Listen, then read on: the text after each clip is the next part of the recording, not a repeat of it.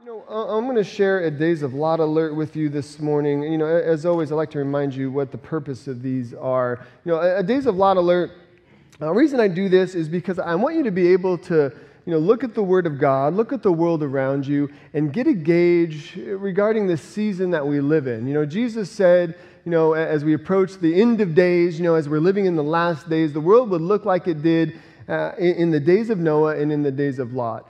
It was a very wicked, part of world history. People were all about themselves, self-serving, self-pleasure. Pleasure of things more than love of God.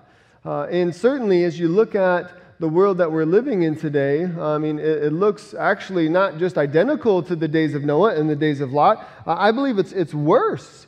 But this morning, I want to talk about our kids, our duty and our responsibility to the children that God has entrusted, to put in our care. I think always the best place to start is in the Word of God. So in the book of Proverbs, chapter 22, verse 6, we are told, train up a child in the way he should go, and when he is old, he will not depart. And so we have a command there, train up a child in the way he should go, and then we also have a promise, when he is old, he will not depart from it. That doesn't mean that your children will walk with the Lord all the days of their lives. It simply means that if we're faithful to train them in the ways of the Lord, that God will be faithful to meet them in the way, all the days of their lives. Fact is, my parents trained me up in the ways of the Lord from a very young age.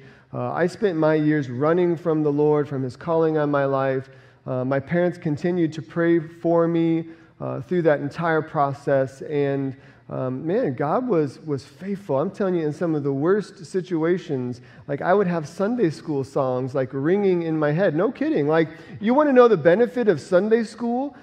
Ministering to children, that sticks with them all of their lives. That the truth that we can impart to them. Well, in this text, train up a child in the way he should go.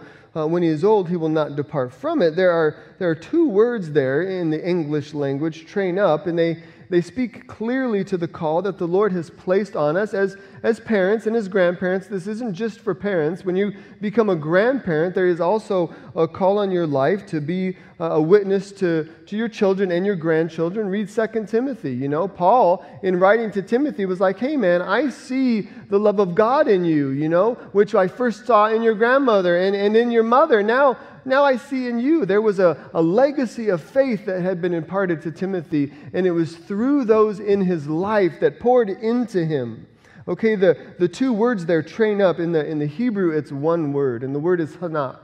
Okay, and the word means to dedicate, specifically to initiate, to cause to begin is what that means, to discipline and to instruct. That's all found within the definition of the Hebrew word hanak there. Now, we actually only find this word, hanak, for train up. We only find it in 3 other places in the entire Old Testament. And every one of those, interestingly, do a word study on this yourself later, but every one of those is actually in reference to the Lord's house. It's in reference to something that He already possesses, to something that is His, which, by the way, is also true of our children. Now, you hear me quote this all the time, Psalm 127:3. Lo, children are the heritage of the Lord, and the fruit of the womb is His reward. You see, the children in our homes, and you have to hear this, they're on loan to us. My kids, as much as I love them and appreciate that God has brought them into my life, I am also very aware that they are on loan to my wife and I, that one day we're going to stand before the Lord and give an account on how we poured into His possession, His children. Now, fact is, I've dedicated quite a few Days of Lot alerts to kids, to our kids, to the way that Satan likes to come at them, the manner in which he's trying to not just attack them, but steal them away. You probably remember I've done Days of Lot alerts on the drag queen story hours that go on in libraries. I think I have a slide of one of those. This was actually one in Washington, D.C., but they've been all over Iowa. They're inviting drag queens into the public libraries and schools now to read books to children. Actually, this article tells us Pride Month saw a spike in drag queen events for children. Why? Does that make any sense to you?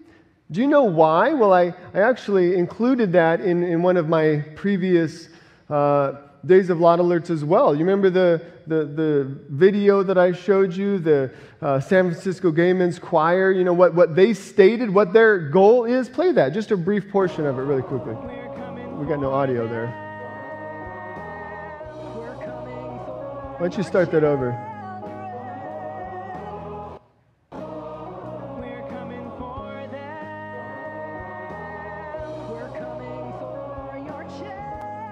All right, kill it. I mean, they're not hiding their agenda. We're coming for them. We're coming for your children. Is anybody else bothered by that? Has anybody else just felt like kind of had to move around your seat a little bit? I should see more hands. That gets under my skin. I mean, how the world is so blatantly throwing it in our faces that they are coming for our children. And if you don't think that's true, you're not paying attention to the world that you live in. You're not paying attention to the Word of God in regard to what He said the world would look like in the days before He would call His church home. Now, today I wanted to draw your attention to a school board member, actually a school board director in the state of Washington. Her name is Jen Mason. Has anybody heard this story? This is a big part of the problem in our society today. These kinds of things aren't being talked about, but they're actually not very hard to find if you just look. You see, Jen is the school board director for the Bellingham School District in Washington State, and she is also the owner of a sex shop in Washington in the community of Bellingham. Anybody else have a problem with that? Somebody who's on the school, more hands now. Good for you guys. Thank you for the double of hands. Somebody who is on a school board, who is the director of a school board, should that somebody also own the local sex shop in town? And I keep using the term sex shop because that's the way she describes it in her own literature on her social media accounts. And the shop is called Wink Wink. Now, recently, again, this school board director announced that she's going to be teaching children classes at her shop. Okay, parents are going to be bringing their children to the sex shop in Bellingham, Washington, from 9 years old to 17 years old. You know what the title of the classes are? You can probably see it here. Sexual pleasure. 9 years old? Even 17 years old. If I find out somebody's talking to my 17-year-old about something like that, I'm coming for you, I mean, that's the kind of parent I am. I don't take that kind of thing lightly. But 9 years old, the interesting thing is parents were signing up for this in droves. I want to read a little bit. It's probably hard for you to see that. I'm going to read a little bit of this to you. A Washington State school board director who owns a sex shop is making headlines after announcing she will teach sex education classes for children as young as 9 years old on topics such as sexual anatomy for pleasure, safer sex practices for all kinds of sexual activities. The classes for 9 to 12-year-olds is an introduction to topics related to relationships, puberty, bodies, sexuality. Does anybody think that this is something this person should be teaching children? No, the answer is no. We focus on what makes healthy versus unhealthy friendships and romantic relationships. Does anybody think this person's capable of teaching that? No. The science of how puberty works, consent, personal boundaries, defining sex, again, not something these people are capable of, discussing why people may or may not choose to engage in certain types of sexual activities. Jen Mason, owner of sex shop Wink Wink in Bellingham and school board director, told radio host Jason Rance. Mason announced there's going to be 4 3-hour classes. 4 3-hour classes? Parents are turning their children over to this person 4 different times for 3 hours at a time, held at her sex shop, and the event is being billed as the Uncringe Academy. In the classes, Mason will teach They'll be broken down by age, from 9 to 12 years old, and then from 13 to 17 years old. Church, does anybody else think we need to get back to the basics here in this country? Does anybody else think that wokeism has absolutely torn away at the fabric of society, and that we as a nation, if we don't stand up soon, we won't be able to stand up at all? We're giving our kids away. They've declared their goal. They're coming for your children.